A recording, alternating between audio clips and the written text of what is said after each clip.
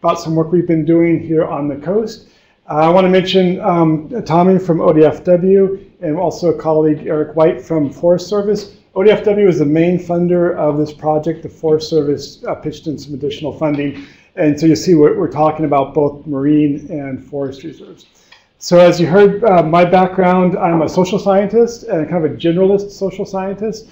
And we'll talk about sort of a couple different tools from economics and what I would say is placed primarily in psychology today. So let's go ahead and get started. My focus today is on marine and forest reserves, and specifically looking at heterogeneity in terms of preferences for and the well-being impacts of, and we'll talk more about what that means as we continue here. So just as a kind of recap, I was here 3 years ago in this series and spoke about, we did some previous survey work funded by Sea Grant, just a pilot project, looking at community resilience and well-being in that context. So this is, has some overlap with that presentation a few years back, but focused more specifically on reserves.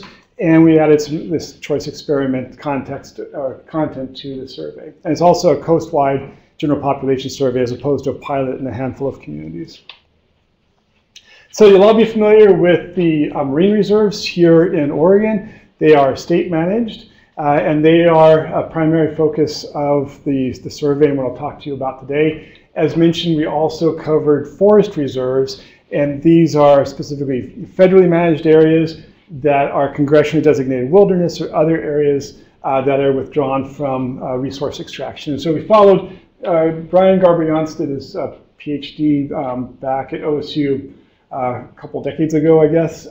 And he did some work that was related, focused on forest reserves. And so we just used his conception of forest reserves for the purpose of this project.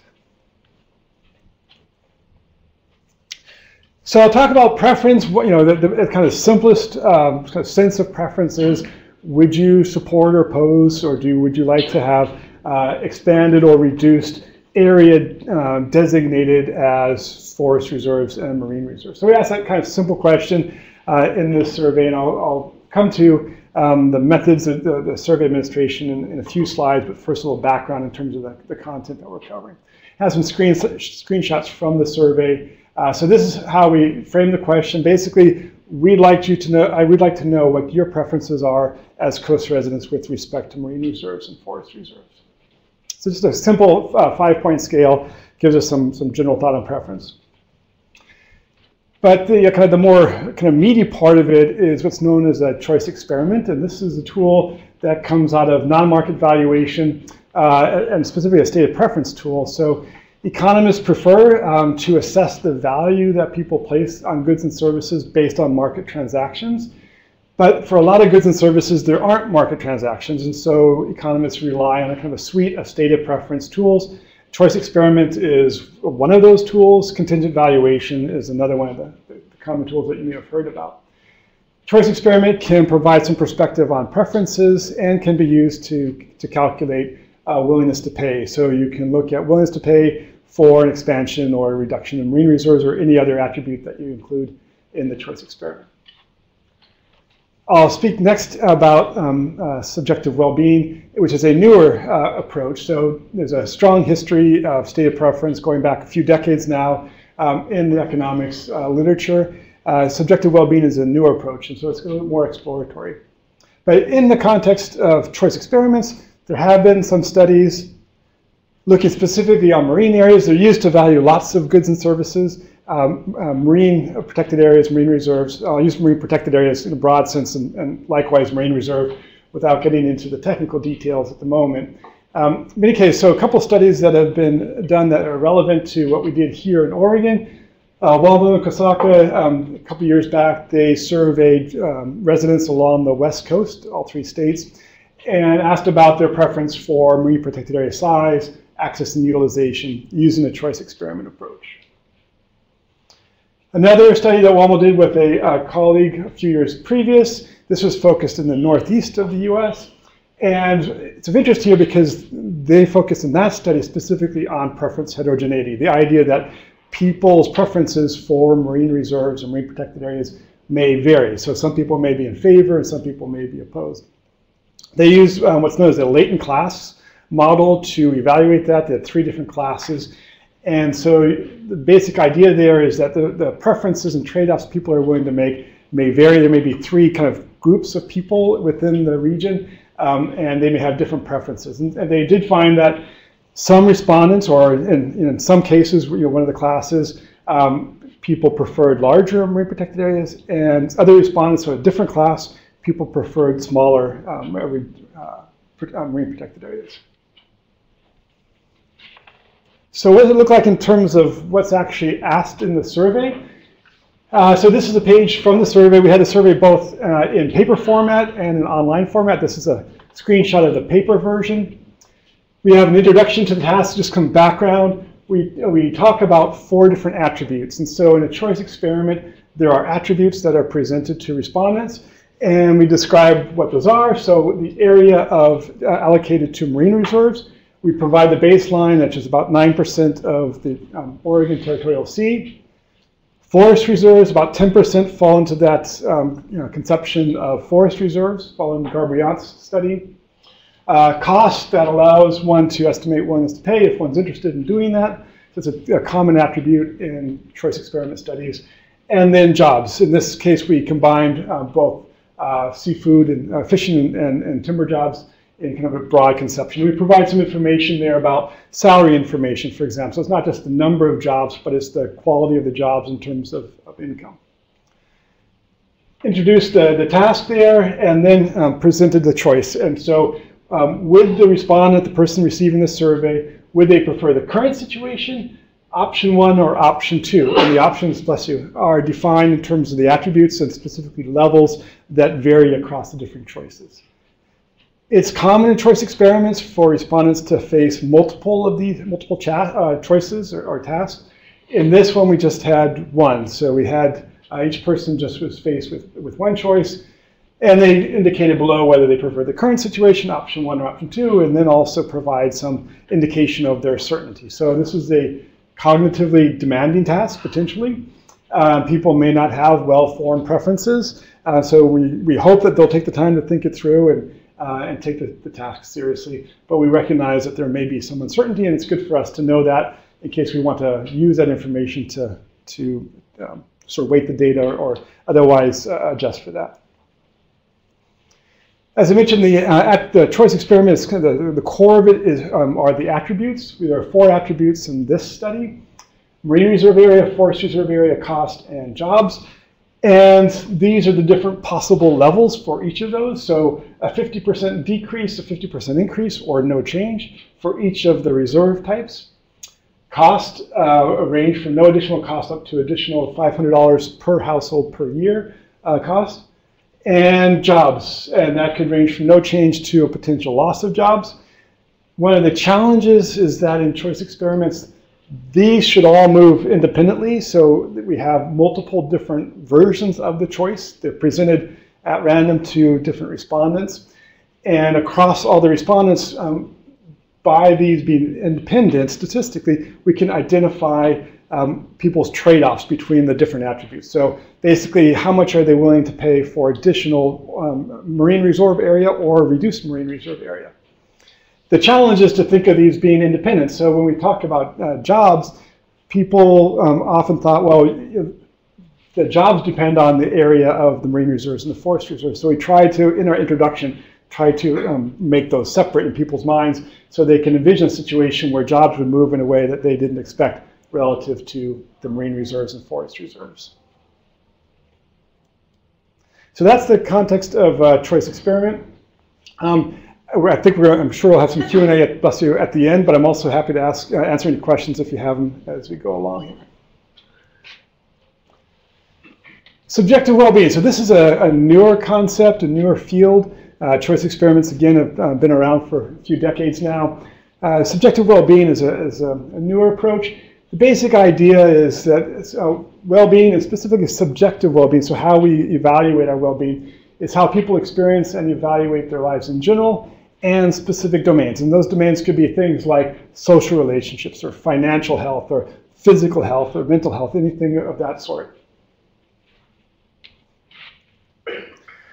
There's been a lot of interest in using subjective well-being as a way to inform policy. So historically, there have been statistical indicators, things like GDP and various other economic and non-economic indicators that policymakers have tracked. And the concept here is that well-being should be one of those indicators, should be added to that kind of suite of indicators. And there was a study commissioned by the government of France a few years back. A couple Nobel laureates in economics that led that effort. And they basically said, yeah, we need to expand the considerations or the metrics that we're using to think about how we track progress in society, with well-being, subjective well-being being one way to expand that. There are a few different ways to think about well-being. One is this satisfaction with life or evaluative subjective well-being. And so that can be satisfaction with life overall or specific domains. Again, things like mental health, physical health, relationships, and what have you. Second is eudaimonic. So that's this idea of flourishing or sense of purpose in one's life. And the last one is affect. So it's kind of happiness at a moment in time, or sadness, or a different kind of emotions at a particular point in time. Our focus in this study was evaluative because that suited itself to what we were trying to assess here. When people think about how an evaluation or evaluation object could be assessed with respect to well-being, the kind of traditional approach, which I think I kind of broadly think of as a parallel to revealed preference in non-market valuation, as comparison to stated preference, which we'll come to next in the well-being context. The basic idea here is that you ask people what their current well-being is, and this is done a lot less so in the US. Gallup does these types of surveys pretty regularly, but it's much more common in Europe. So they have very good data in Europe in terms of well-being across individuals within society. So they do social surveys periodically, ask about well-being, and ask about a bunch of different other factors. And the idea is you can regress well-being on each relevant predictor, and that could be individual level predictors or broader societal predictors, and that can include predictors reflecting ecosystem services. So it could be sort of a recreation amenity, access to a natural area, so you can model proximity to a natural area and see whether or not cross-sectionally and or longitudinally that helps predict well-being. And you get an idea of the contribution of that particular factor and predictor to well-being. The challenge is there's not a lot of data on subjective well-being outside of some regions, and especially down to a small spatial scale. And so in the US, again, there's not a lot of good data that is regularly collected, so secondary data to use for this type of analysis. And the challenge, too, is finding good data on relevant predictors. And so one could think about geographic proximity to a protected area, having some relevance with respect to recreation access. But again, sometimes there's limitations in terms of the available data to be able to do this analysis. And of course, it's a correlative type of analysis, so there's always some uncertainty. Is a variation in well-being due to that particular predictor, or perhaps something else that was not measured in the analysis? This leads us to the direct methods. And the idea here is to say where we could either retrospectively ask how well-being has changed as a result of something that is specified in a scenario or in the survey task, or prospectively. So if this or that happened, how would that affect your well-being? And so I think of this as contingent subjective well-being. So contingent on this scenario or vignette occurring, what would your well-being be, and how does that compare to your current well-being?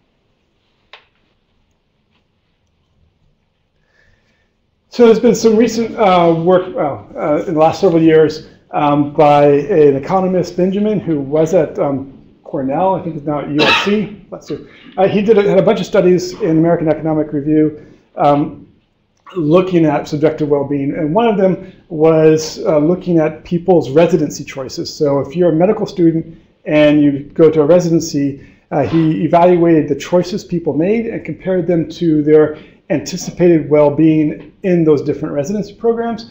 And he found that there was concordance, a similarity between their choice and anticipated subjective well-being, but it was not perfect. There were also some differences. So their general conclusion was, there is some commonality between choices and well-being, or you can think of choices being made on the basis of well-being.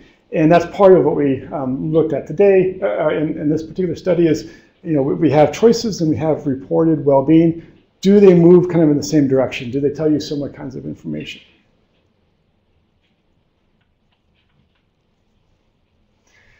There are concerns with the indirect approach that I previously mentioned, but also concerns with this direct approach. And some of these overlap with concerns about stated preference techniques that are used in non-market valuation.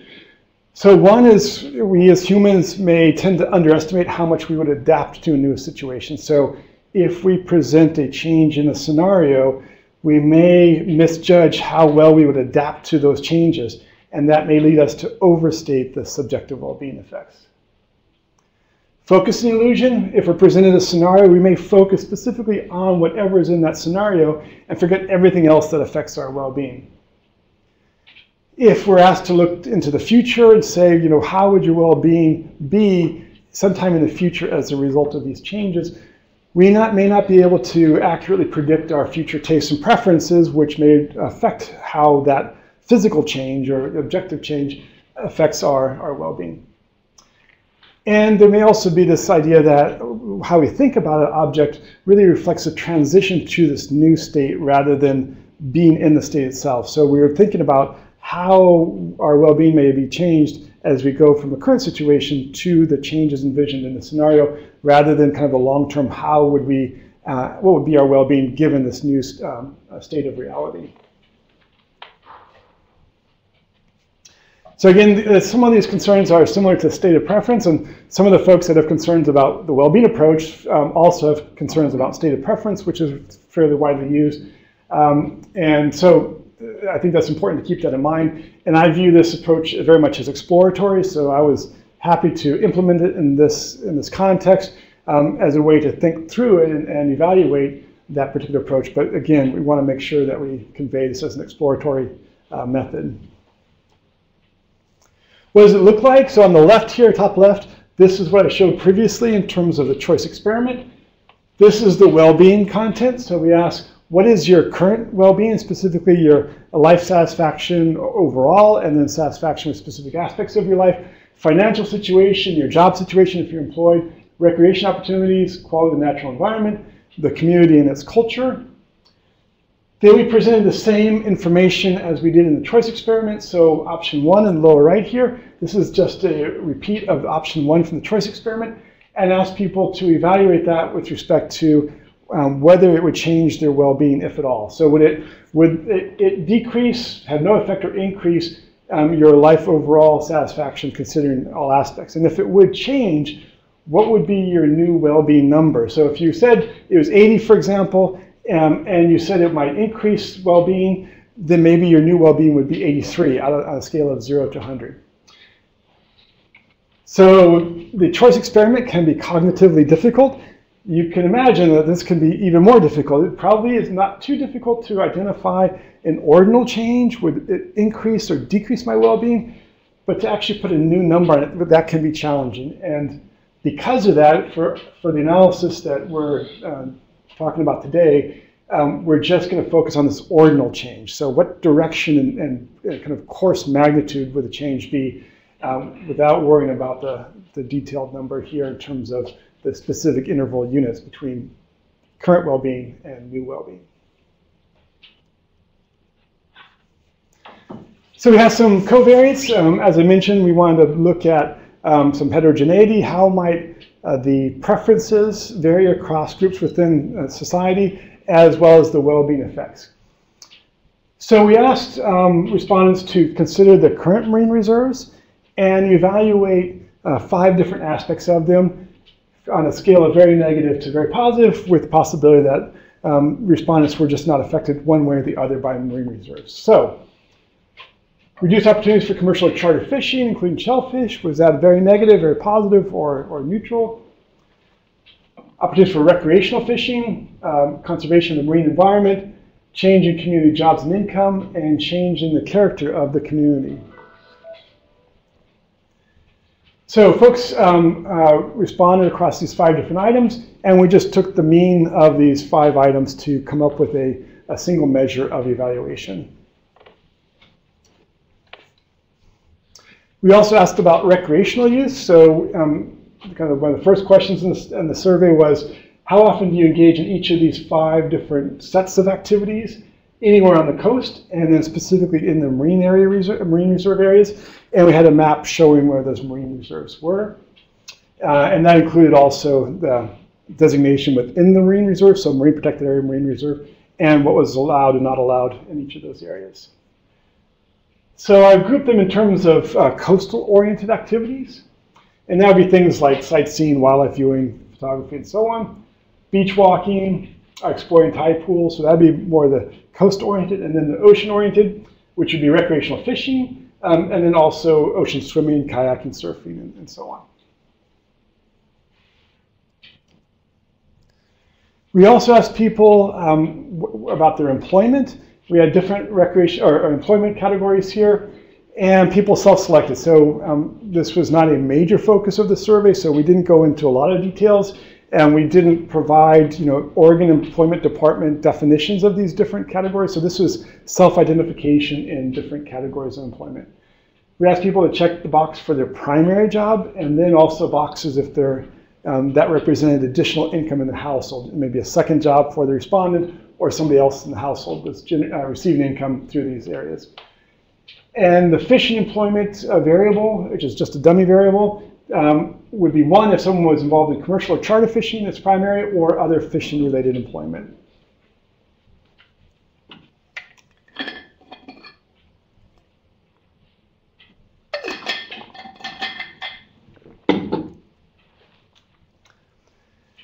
Then we also wanted to get a sense of environmental worldview and to see if that might have some bearing on people's preferences and the well-being effects of these scenarios.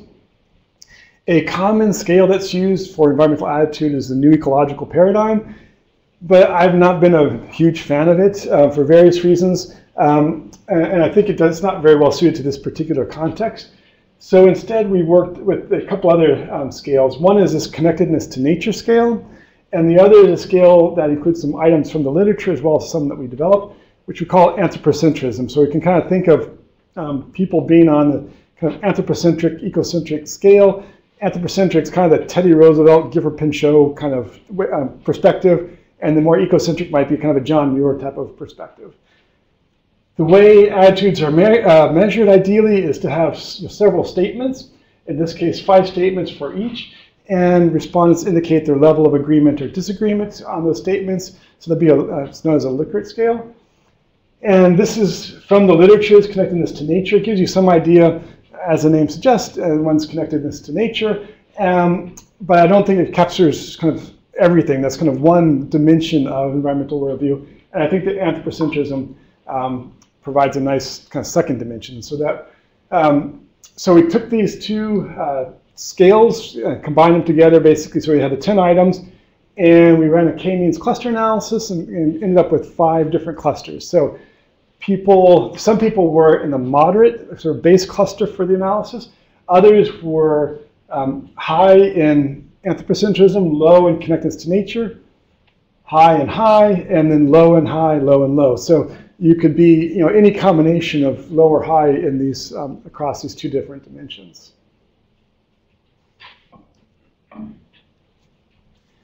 In terms of the survey method, we received or generated a random sample of coast residents based on DMV records, so driver's license and state ID records. Pulled a random sample and then invite people to do the survey. So the invitation was by mail, and we had a 1-week reminder and a 3-week reminder, so kind of a classic Dolman type approach. And people could choose to either do the survey in paper format or in an online format, whichever they preferred. 60% roughly completed online, and that's more or less in line with other surveys that I've done. The response rate was 17%, which unfortunately also is not uncommon to be getting response rates around 20%. It's just the nature of our modern era. But we were concerned about potential non-response bias, and so we weighted the data, and the analysis is based on that weighted data by age, income, and geography. And the sample size for the analysis is 888. So what do we find? So starting with the very kind of simple things. So current well-being is variable across the different dimensions. So here we have life overall, mean in the blue and median in the orange, financial, job, recreation, environment, and community. These numbers are pretty similar. I did about the same time, I did a statewide survey for a different project that included subjective well-being questions.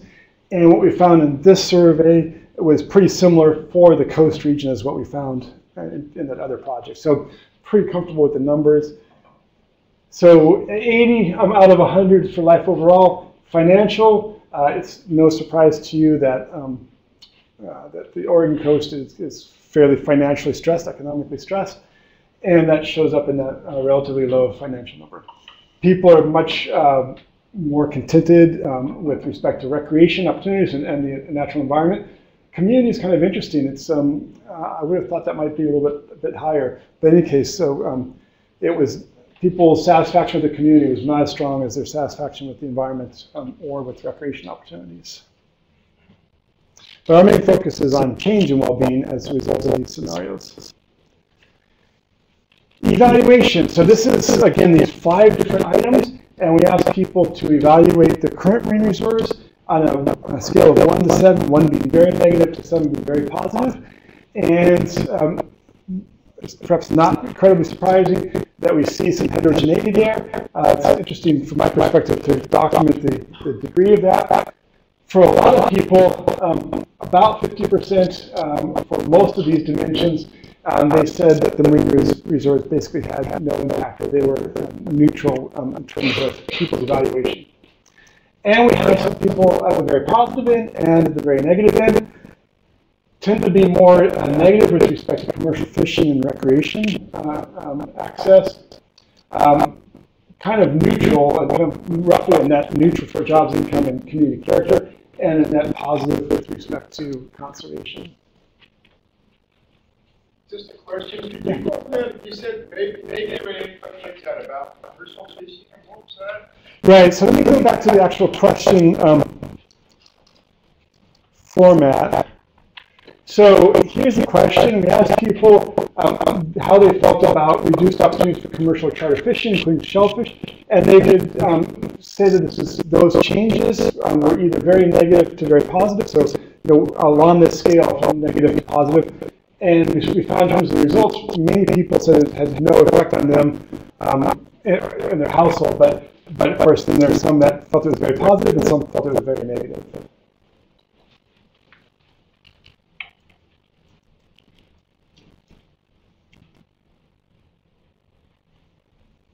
Any other questions about that? Figure before I move on.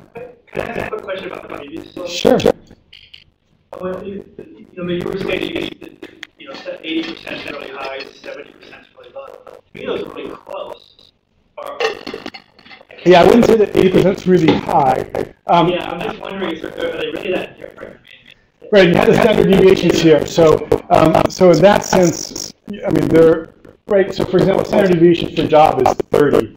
So there's really huge variability in that.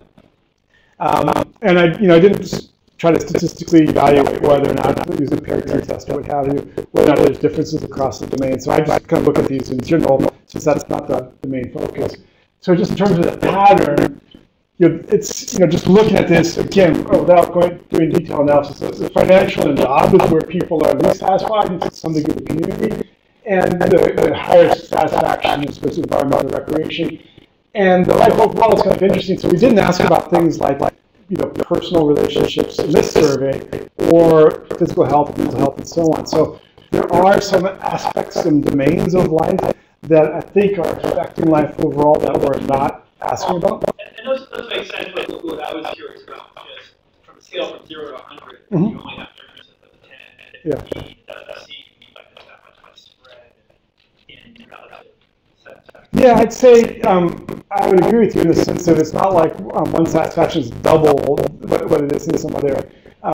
I guess it's kind of interesting because when one looks at international comparisons, a lot of the analysis gets down to is across, hundreds of thousands of people, even like a 1 unit difference across countries is seen as something that has some should raise awareness in people. So in that sense, I do notice the differences.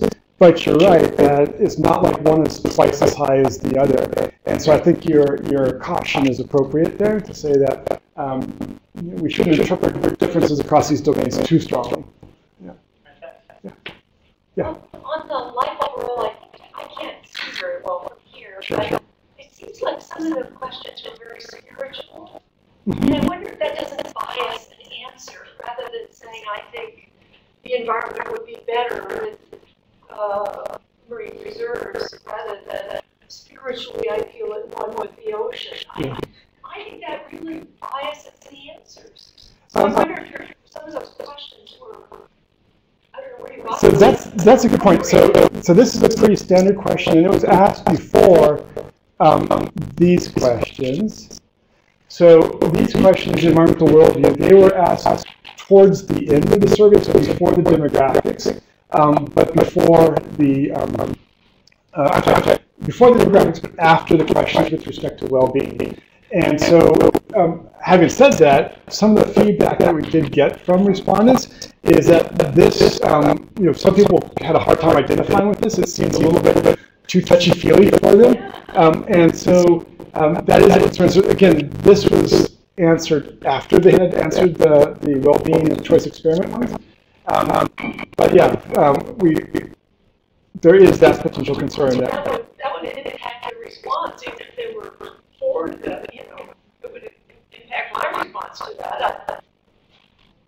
Probably answer different than I believe, Right. So there's this an aspect of social desirability bias potentially with respect to these questions. But I think your main point, if I understand correctly, is would the asking of these questions and the answering of these questions affect responses to other questions? And it's possible, but the other questions have already been answered, the ones that are the focus of today's discussion. On the online survey, they could not. In the paper survey, they could. And so it's, my kind of spot checking of the surveys didn't indicate that happened. So, you kind of see a erased pencil mark or, a crossed out pin mark. We didn't see that happening as best I can remember. I didn't do a formal evaluation, but, I kind of leafed through some of them. But it is possible that would happen on the paper survey. These questions weren't about the marine reserve. Right. It's just someone's leaning more towards, that towards the environment. I'd say, the bigger risk is, do they see these questions and then just say, well, I'm just going to stop doing the rest of the survey, and that is possible. And we can kind of see that in the online survey, if these were towards the end of it, maybe they just didn't do the demographics, and they wouldn't have been included in the analysis because we actually weighted the data based on demographics like age and so on. And so those people would have fallen out of the data set effectively. So there is the potential for that to happen. It was not dramatic, and so we always get some item non-response on income. People won't answer an income question, and to a lesser degree, age and education. So we always get some falling off. I'd have to go back and think. I don't think we had a dramatic falling off as a result of these questions, but that is a possibility. Under the categories also, I thought you should list an education. And you didn't, that I saw, there was a list of like 4 categories, and I didn't see education in there. Can you A bunch of other things. can you tell me more what you're referring to? I don't know. I can't. Okay. I can't say very well So, here, but I would like to see education as one of the factors. That probably has some influence on attitude toward marine reserves. Yeah. So that was a good point, and actually, can we come back to that in about 2 slides? But that's fine. I'm really glad you guys are asking these questions, and please do continue to ask them as we go along here. So this is the previous slide was on evaluation. This is with respect to preference, and this is marine reserves and forest reserves. And we have this 5 categories, right? From significantly expanded to significantly reduced. We see again this diversity or heterogeneity, where there definitely are folks that want to see expansion in both, folks that want to see reduction, and a lot of people in the middle here who are kind of happy with the current situation. So here's the kind of graphic, and you may not be able to see this very well, so let me try to talk it through. So the idea is to say, down here in the lower right of this graphic, we have people's choice. So you have option 1, option 2, or the status quo, which of those do you prefer? And we also have the subjective well-being change. So if option 1 happened, how would that affect your well-being? We look for what might affect those choices and those reports of subjective well-being change. The attributes in the scenario we would expect to be one of the predictors. So people's choice of option 1 over option 2 over the status quo will depend on the level of the attributes. So what's happening with respect to marine reserves, forest reserves, cost, and jobs in those options. But we want to try to explain this heterogeneity and say, is there a diversity in perspectives on the coast? And if so, what might explain them? With respect to forest reserves, so we didn't go into the level of detail on forest reserves that we did with marine reserves. And so we don't have an evaluation level. We didn't ask people to evaluate forest reserves. So the only interaction there is with environmental worldview. So which of the 5 clusters do they fall into? And the base is moderate, and so each of these other 4 takes on as a dummy variable. So if they're in the high-low cluster, then they have a value 1. If they're in for that variable, and 0 for the rest of the others, if they're in the low-high cluster, they have a variable equals 1 for value equals 1 for that variable, and then 0 for main, and so on. And then the marine reserve evaluation, that interacted then with the marine reserve attribute, and then that marine reserve evaluation was then predicted by environmental worldview, fishing job, and people's recreation participation in marine reserves. Now, you mentioned education, and you can think about other demographics, so age and income and so on. That absolutely could be affecting each of these. So you could have education affecting environmental worldview, for example, and thus marine reserve evaluation. And statistically, you can bring it into the model anywhere, but conceptually, I would probably put it up here on the top and say it might affect environmental worldview and impress some other variables. We didn't include that in the evaluation, but it's possible that you could do that. So we see that there's diversity in environmental worldview. We didn't try to explain the cause of the predictors of that diversity in this analysis. Questions about that aspect before we continue? Great. Okay, so one concern is that these might be collinear, so there may be some relationship between environmental worldview, whether you're in the fishing sector, and the recreation that you engage in. We actually found that wasn't a problem based on just a simple OLS regression of evaluation on each of these variables, so we found that was not problematic. We're going to talk more about that if you have an interest in that. But here are the results. So in this right set of columns here, we have the subjective well-being evaluation. So it's a path model that's indicated by that previous graphic that kind of followed that structure, and ordered loading. So it's that 1 to 5 scale of significant reduction to significant increase. And so the coefficients of significance, and the asterisk indicates significance level. 2 is for 0.1, and 1 is for 0.5. And then these two columns, there's the equivalent information for the choice experiment, and there it's a multinomial choice flow.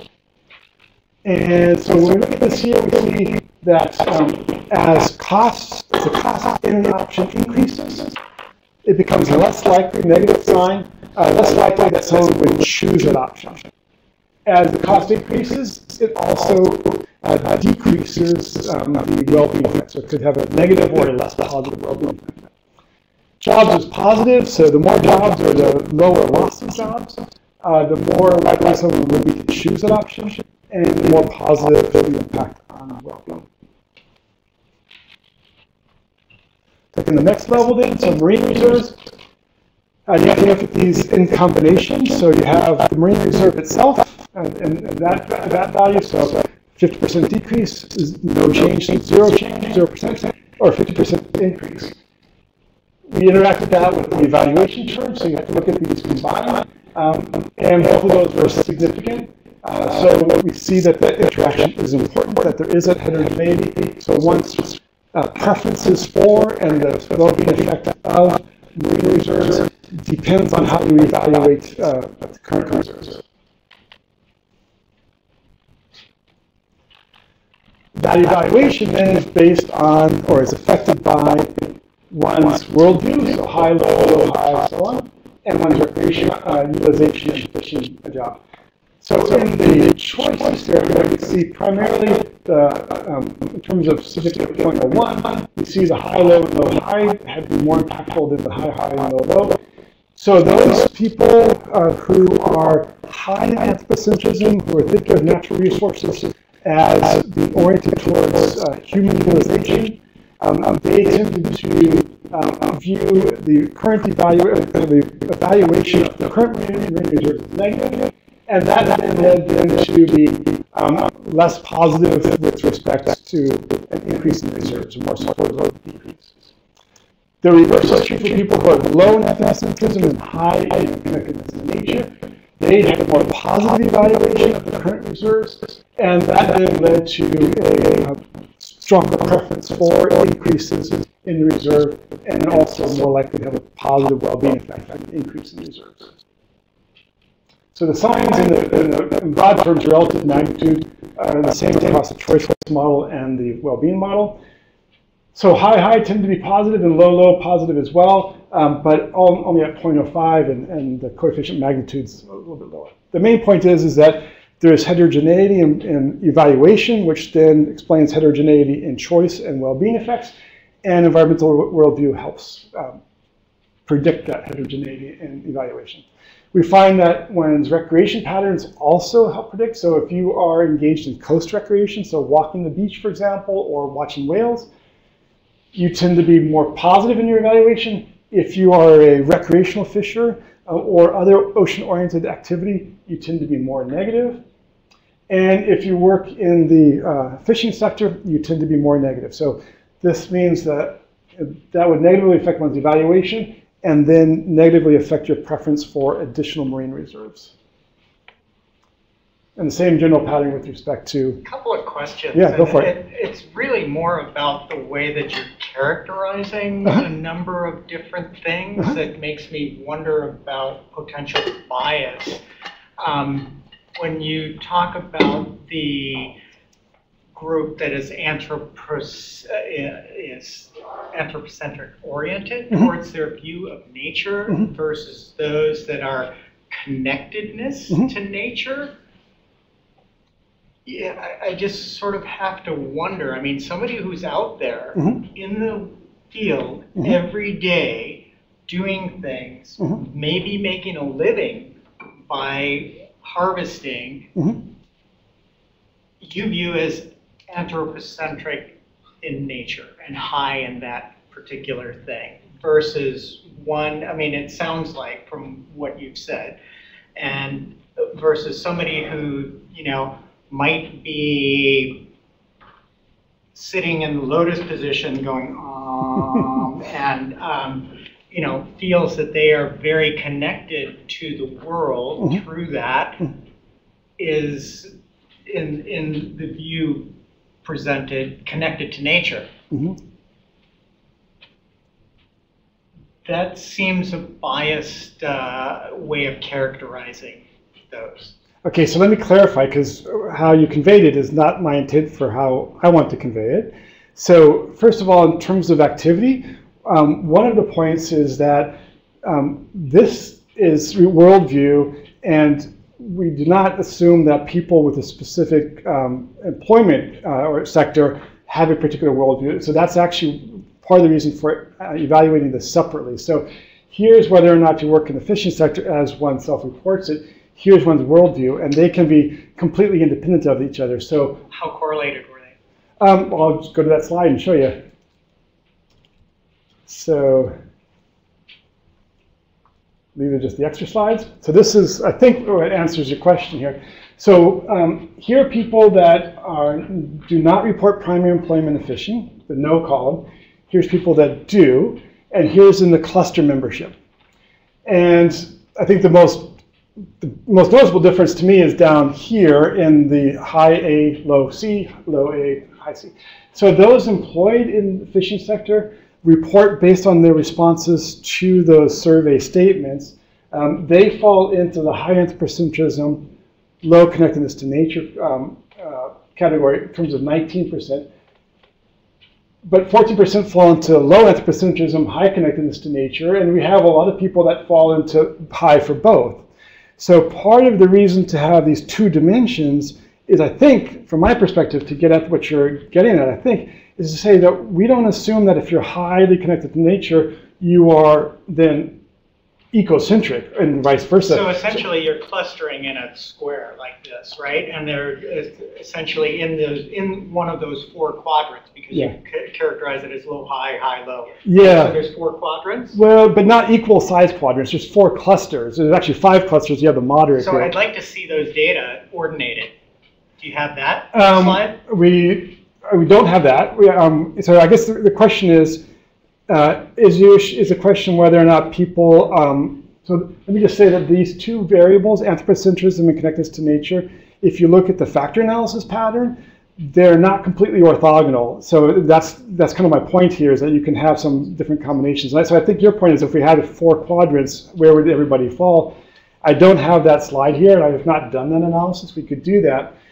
I think my point is that we have to get away from the, I guess I would say I agree with you in the sense that my intention is not to fall into the allocation where people are either or, but people can have different combinations. And so that's, from my perspective, why we had these 2 dimensions, is to say, we're not assuming that because you're high in one, you're low in the other way around. You can be high in both or low in both. And we're also not assuming that because you work in a particular industry that you're fall into one cluster or the other. So this shows, to my reading, is that there is a little bit of a pattern here, but this is not a statistically significant relationship. So if you do a crosstab and chi-square on this, this is nowhere near statistically significant. So again, it shows that one's worldview is independent of one's the sector in which one works.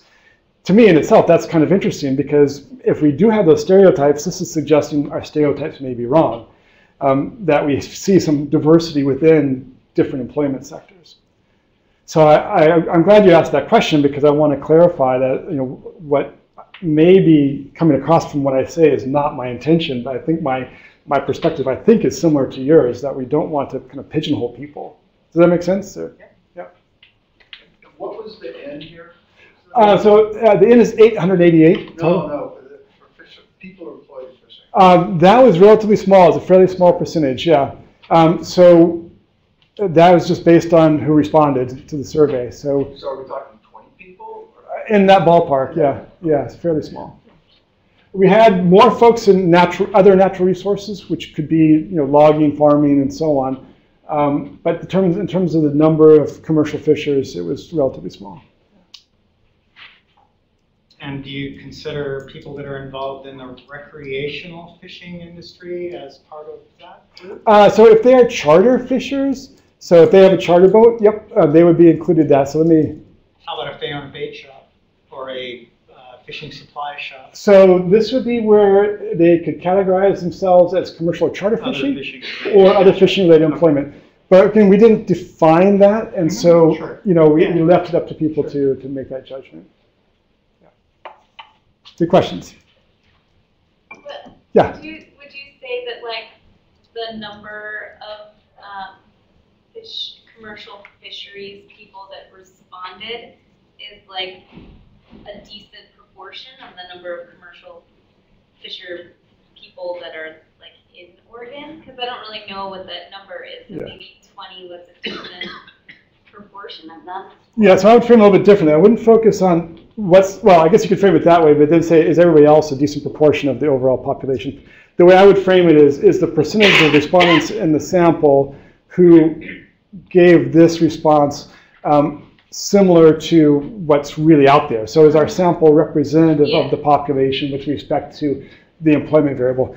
The challenge is coming up with those numbers, and because we asked OED and we looked at other sources of information, and we we didn't get a really clear-cut number of what percentage of all coastal residents really do fall into this category. So first of all, we had about, I forgot the exact number, but a large percentage are not in paid employment. So there's a lot of retirees on the coast and people otherwise not in paid employment. So that's quite a large category. And then we also, amongst the rest, we had a lot of professional services and, and other categories. We looked for some sense of how this would match up with, again, the population on the coast. But this is the challenge, is that we didn't follow like an OED classification and ask people to kind of self-classify the way OED would classify or use NAICS codes or anything like that. So it was kind of difficult for us to say how representative or unrepresentative this was with respect to fishers. So then I think the more relevant question is are the fishers who responded to this question, people who did indicate primary in these two categories, are they representative of the broader industry on the coast?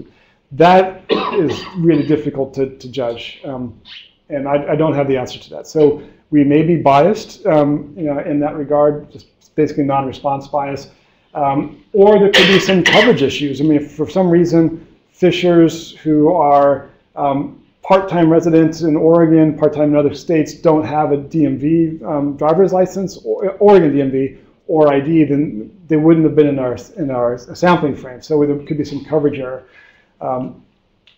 So there are those possibilities. The biggest concern would be, are those who responded and self-classified in this group different from others who really are in this group in the population? And I don't have the answer to that.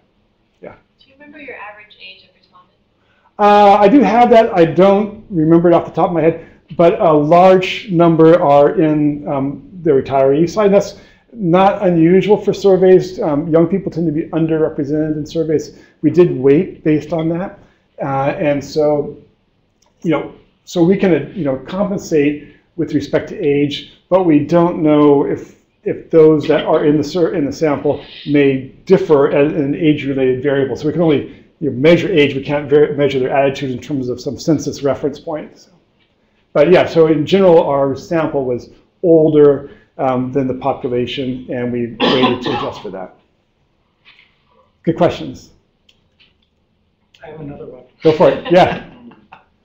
As I recall, you had a broad suite of things that you had people evaluate relative to marine reserves themselves. Yeah. And yet you took simply one average value to characterize their attitude. Did I get that correct? Yeah, I would say so I would call it an evaluation, perhaps more than an attitude, but yeah, so we had those 5 items, right, and we took the mean rather than say factor scores, and we could have treated it as a latent variable with each of those 5 as indicators. But basically we said, we asked people to evaluate the reserves with respect to these 5 aspects. Right. We had an open-ended question below that and said, are there any other ways beyond these in which the marine reserves have affected you? And if so, can you describe them? But that was open-ended qualitative, which we could not easily incorporate into the model. I just have to wonder about the condensing that all into one average value. Mm-hmm. I mean, being a biologist, you know that a whale can't live on the average amount of plankton in the water, if it's a plankton feeder, right? A bird can't soar on the average of if air is moving up or down. Things live in the extremes. Yeah. So we absolutely could evaluate that. So one, we could evaluate that separately with respect to each of these 5. We also, so we treated this basically as an interval variable. We could create categories and say, are you here at the high end, here at the low end, or somewhere in between? And if I'm understanding you correctly, maybe it's most interesting to look at extremes and see if they have more predictive power. And so perhaps we create groups from this interval variable. Might be worth examining, at least. We could do that. So I don't mean to interrupt. No, go for it. You should probably be allowed to finish your talk. But yeah. I just have just a really quick question on this one. It might be just me getting confused. Those 2 first ones that start with the word reduced, how would you answer those? A negative reduction or a positive So we tried to stress that this is, we're trying to describe here some more or less objective changes. So this is kind of a physical reality or policy reality, what have you. And then we asked people to just report how they felt about these changes. We wrestled with this question quite a bit, and I'm not going to assert it's the perfect question, but we did try to separate out the physical directional changes on the ground, as it were, from how people evaluated those changes. And so people could evaluate a reduced fishing, reduction of fishing opportunities as either negative, neutral, or positive. So it could be negative in a directional, practical sense, but evaluated either positively or negatively. Okay. Yeah. I always have overanalyzed questions. So No, it's good. scratch my head for a half hour. But I think it's good to do that. And the other thing is, these are difficult topics for respondents to think through as well. So I think what you're wrestling with, some respondents are wrestling with, and this is actually perhaps one of the easier aspects. I think when you get to the choice and the well-being, that gets even more difficult because you've got 4 different things moving and you have to kind of evaluate them and so on. So I think that these, the questions you guys are asking are really good questions. Okay, so we're at time, so feel free to mosey along if you want to, but I'll go ahead and wrap up here. So forest reserves, a similar kind of story. We didn't have the evaluation level, but we had a similar kind of pattern where environmental worldview did affect one's preferences, how they responded to the forest reserve attribute. Okay, conclusion. So partly some kind of methodological aspects. I'll touch on that briefly. So methodologically, it seems to me that from my perspective, contingent subjective well-being is kind of a natural extension of stated preference approaches used in non-market valuation. But there have been very few applications. I mentioned the Benjamin et al. Studies, but this is really kind of new stuff in a way, to use a technical term. So the method definitely remains exploratory. So half of people said that there would be some change in their well-being in response to the vignettes, which means, of course, that half didn't. So no effect, and of course, well, not of course, but what we found is many respondents were not aware of the marine reserves. So we had a 1 to 4 scale of awareness. About roughly half the people were in the lower 2 categories of not aware or slightly aware. So a lot of people were not aware of the marine reserves. We have other aspects as well. So consequentiality. The idea here is that if we're going to ask people to respond to these scenarios, in an ideal world, we could say your responses will guide policy. So there's a consequence to your responses, and that, in principle, would make the respondents take the task seriously and respond truthfully. We couldn't tell people that your responses will drive policy with respect to marine reserves or forest reserves. That's just not realistic. That's a matter for folks beyond myself and even ODFW. So consequentiality was an issue. If the method, so in some cases, so for example, Bishop and colleagues did a study on the BP oil spill in the Gulf, looking at natural resource damage assessment. They did in-person interviews because that would potentially lead to multi-billion-dollar damage assessment in that context. And so, in that really high impact context, they invested quite significant budget to doing in-person interviews. So there's some methodological issues that it's just the reality of the work that we're doing in the context that there are some limitations there.